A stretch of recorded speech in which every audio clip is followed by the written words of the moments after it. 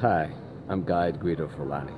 I'm an organic leader, a life coach, an actor, a facilitator, an educator. And what I love to do is to empower humans to their next natural level of evolution. To do that, I usually love very much to dismantle old stifling beliefs.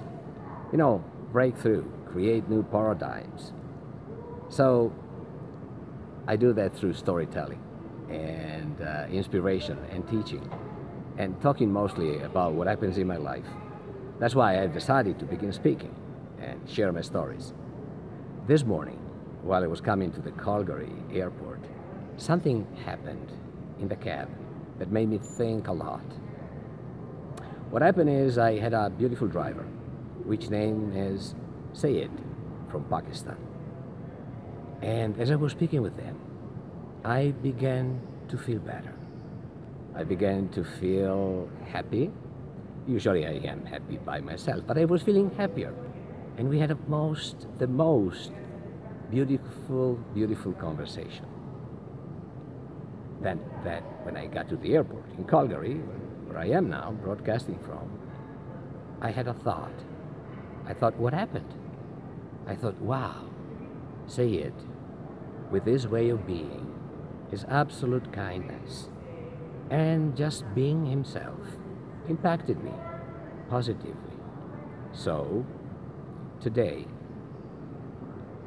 I like to dismantle a fad. It's a new fad, it's pretty recent. It's something that is going around and about by 10 years. In some way, somewhat connected to the law of attraction movement that says, it doesn't matter what you do, it doesn't matter what they do, what you do, I can choose to be happy.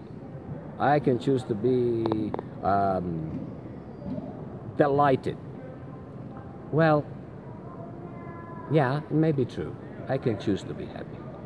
But when I am impacted by what we call the bus driving Buddha, when you get on that bus and there is a Buddha driving it, when the passengers get down, they feel better, even if the Buddha didn't speak.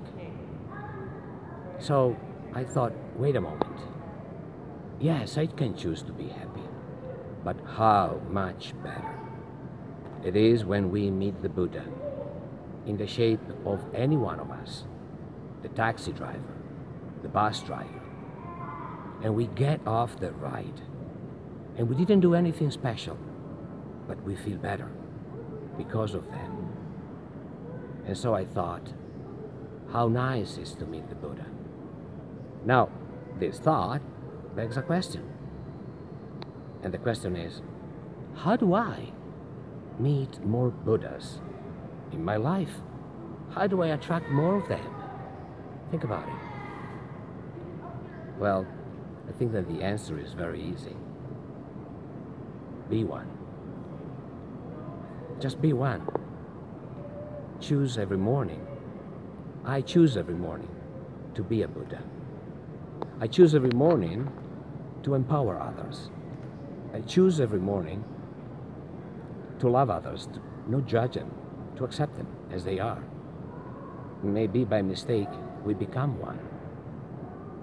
So, if this thought is enticing for you, just think about a moment.